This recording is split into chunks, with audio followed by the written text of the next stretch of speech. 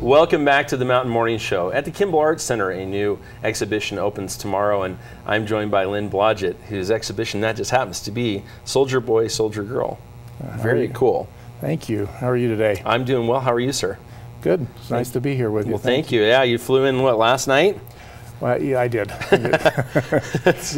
You've got quite a schedule going on. That's always kind of crazy. Lots of time in airplanes, but absolutely, it's good to be here. And interestingly, when my brother and I started our company, we started just to the east of here. Really, at this building?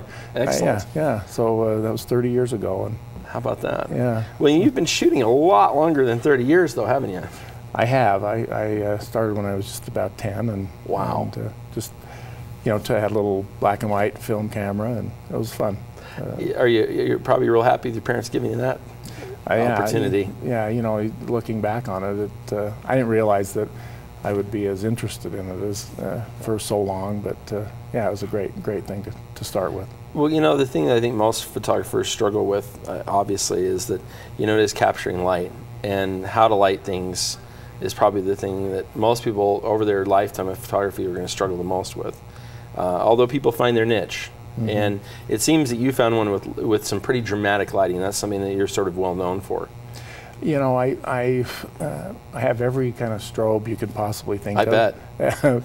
But I don't like strobes. I don't know how to do it. It's right. There's a real knack to. They're hard to. Yeah, it's hard to use artificial light. And to get light that looks natural, and so I shoot everything with natural light. This whole exhibit was shot with window light, and I did a project on the homeless, and we shot everything outside in shallow shade, and so I'm sort of chicken. I use natural light. Yeah, but you captured it in a dramatic way. There's little doubt about that. I want to talk about your previous show. So it was about the homeless.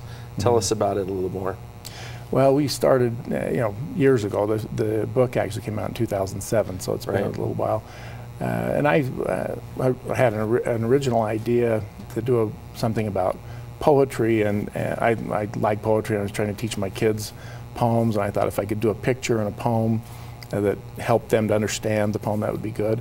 And that's how I got started, and there was a poem about homelessness, and I went to one of the shelters, and after I got to spend some time, we'd done working in the soup kitchens and those kind of things, but actually being right there with them, I really, started to get a real feeling about the homeless, and so spent a lot of time, about 4 years, and we eventually came out with a book that has critical acclaim. It turned out okay. Yeah, I'll say. I have to tell you, I can't imagine how difficult it is to find yourself in the world of the homeless and taking pictures of them and have that situation be one that's amiable or even workable. My experience was the minute I set down a camera, and this was, I don't know, maybe a couple months ago, I was following around some people doing some volunteer work, and I had a camera with me. Right. And people swearing, cursing, throwing things at me for the idea that I might be taking their photo in what I suppose they probably look at it as a rough time in their life, and I certainly understand that.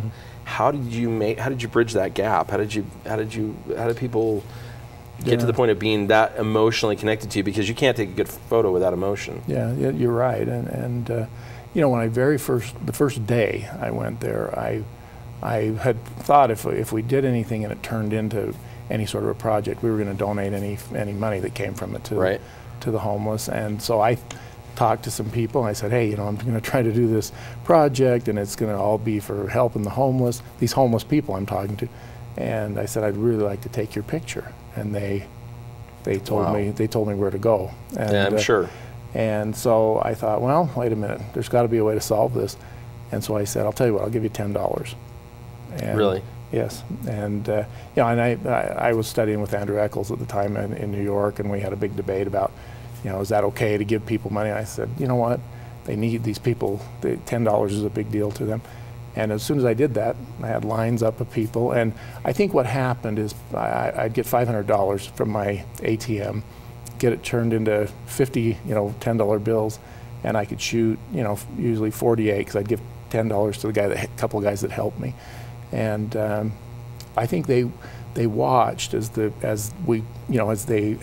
50 people cycled through, and I think they saw that I cared about them. I think that, and well, you'd have to show that, right? I mean, that's the simple fact of catching them in there. I mean, it was kind of the next question: is how do you keep them in their environment and have it be normal and natural, if not for having that relationship?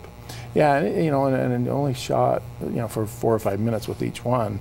Wow! But it was the kind of thing that I guess I trusted them. I never worried, even though I was in these pretty rough parts of the big cities and all around the country. Yeah. I never worried, and I think they sensed that, and I don't think they worried about me. I think there was sort of an immediate connection, and I put my arm around them after I'd take their picture and give them a little bit of money and wish them the best, and very often they'd say, God bless you for what you're doing. And so it was really I know what you're talking about in terms of the defensiveness that people have. It's intense. But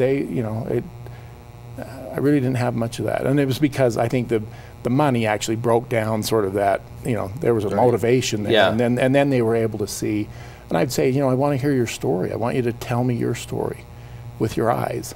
And I think that made them think, and they'd think, what is my story?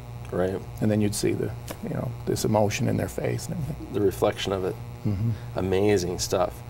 This new project, Soldier Boy, Soldier Girl, where does it come from? When I was shooting the homeless, one of the most disturbing parts of it was that so many of the homeless that I photographed were veterans. Right. And in L.A., where I shot an awful lot in Los Angeles, and in one statistic I heard, now I didn't do my own study or whatever, but from pretty reliable sources that said at one point 80% of the male population in L.A. were veterans. That 80% of the homeless males.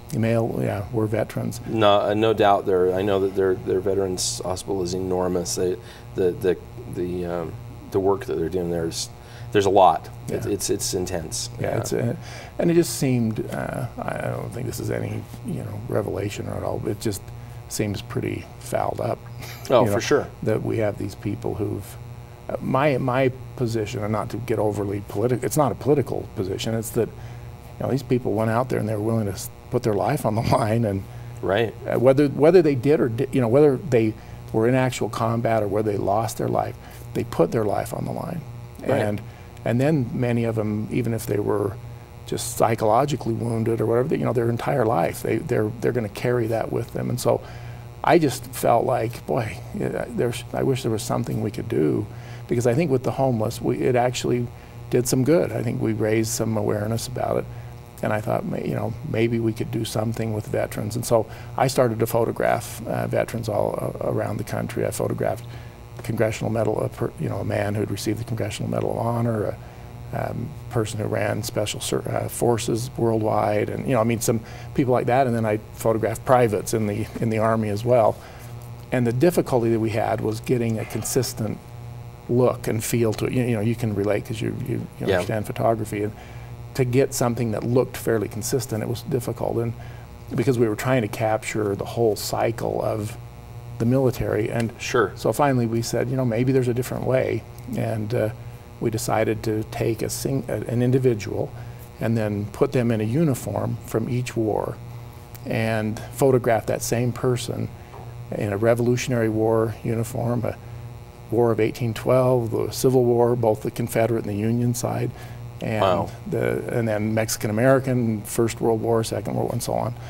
And we wanted to send the message that, number one, these are people that have fought for us. There have been millions of people who fought for us, and right. and we need to remember them and pay tribute to them. And then, secondly, war doesn't change.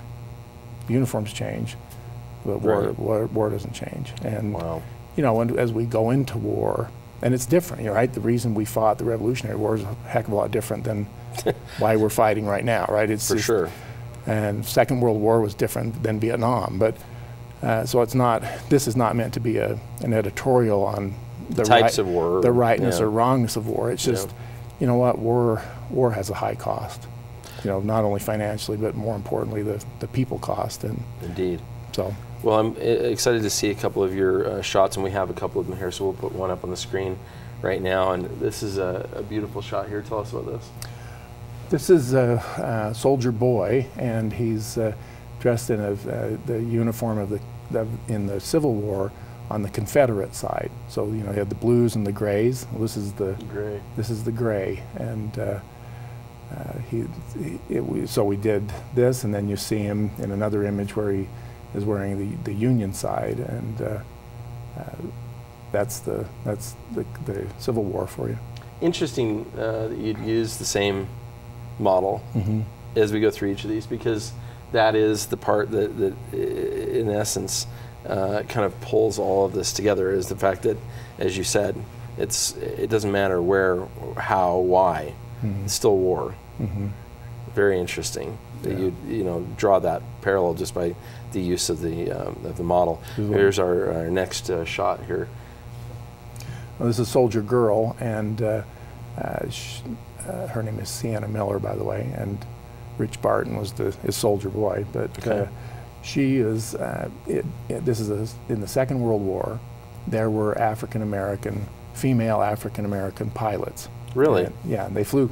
They didn't fly combat missions. They flew cargo, but it was for the armed forces, and so we thought that would be a great image. And one of the interesting things about Soldier Girl is that because we started the Revolutionary War, and because she's African American, at that point the vast majority were slaves. Right. And so we said, okay, what were they doing at that point? And there was a lot. The nurses were a lot of the African American slaves were used as nurses. Wow. And so you see them in a nurse's outfit in the Revolutionary War, and by the time we get to World War II, they're flying, you know, combat or big aircraft. Amazing. And then you get to Desert Storm, and they're in active combat. So it's an interesting evolution. I really wouldn't comment as to what the progress is, you know, because I'm not sure, you know. Right. You know what I mean? It's so we put somebody in a situation where they get killed, you know. But being military, though, the one thing I've always said, and I think it's true, is it seems the military does lead out on social issues in a lot of ways. I mean, we're, you know, first to integrate, first to, you know, bring, you know, some kind of I don't know, sense of what the rest of the nation will have in the way of behavior socially, both, you know, with race and religion, things like that. I think it's an interesting part of it, for sure. Let's take a look at this next I've read a lot of opinions about the merits of having women in combat, and all the different arguments about it.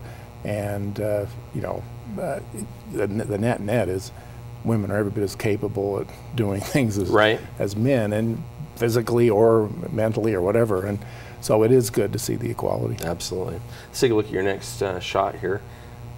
This is beautiful. Wow. This is Soldier Boy, and that's the Vietnam War. And yeah, the lighting on this, although you said, as you mentioned, it's natural lighting, it's still very dramatic.